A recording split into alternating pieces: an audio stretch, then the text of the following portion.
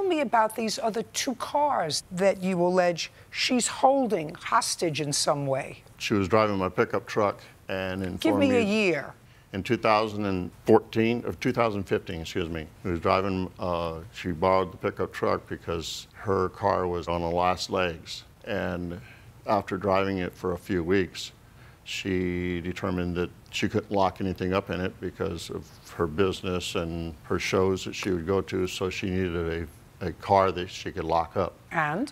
At that time is when she told me she needed to borrow some money to purchase a car that she could lock up. She found a car online and asked me to go down and pick it up. So you did? Went down, it was not there. It had already been sold. Okay, and then? There was a PT Cruiser sitting there that with low mileage, and she said it sounded good to her, so. What did you do, call her? Yes, I did. And said? The other vehicle that she had wanted me to pick up had already been sold. But I'm sitting here looking at a PT Cruiser with 69,000 miles on it, 2004. She said, well, drive it and see if you think it's worth it. I said, okay. So I drove it. Seemed great. Great. So what did you do? I purchased it.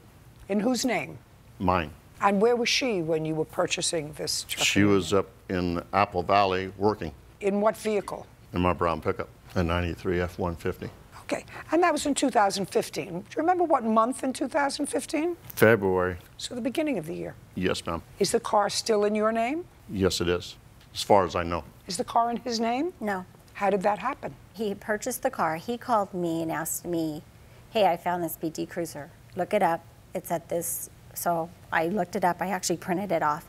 And I said, I have no money. And I have no money. So there's no way I can pay for it.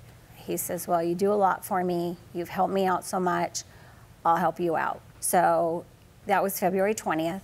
I was in Pinion Hills, Phelan, working out of my office at my mother's house when he had called me. And I had clients all afternoon, so I was not in Apple Valley. So he brought it up, and as soon as I was done with my last client, we sat down, he signed me over a bill of sale, and I said, do you want to put yourself as a lien holder if something happens to me? And he said, no, it's your car. And I said, okay.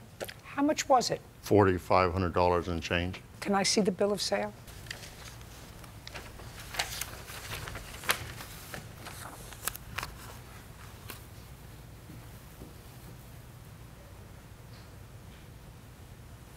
Well, Mr. Strickland, this certainly looks like your signature, sir, on February 20th. You want to take a look at this?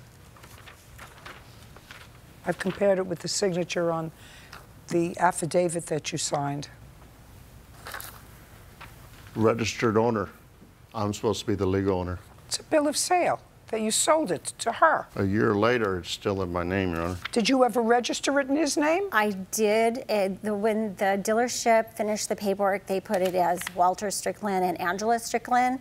They messed up my last name. And then after the battle started in February, or the attitude started in February, I just went ahead in March and went and got it registered right. So you got it registered right? Yes. Perfect. That's what you're supposed to do.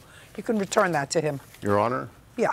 The vehicle was purchased in my name only. She picked up the phone while I was on the way home and called the people and told them to put her name on it, and they did. They put Angela on it, Strickland. Listen to me. I'm not dealing with it. The car's in her name. She's got a new title, and it's registered to her. I believe her. I don't believe you. Now we're going to get on to the next car. Do you understand? Sure. Good.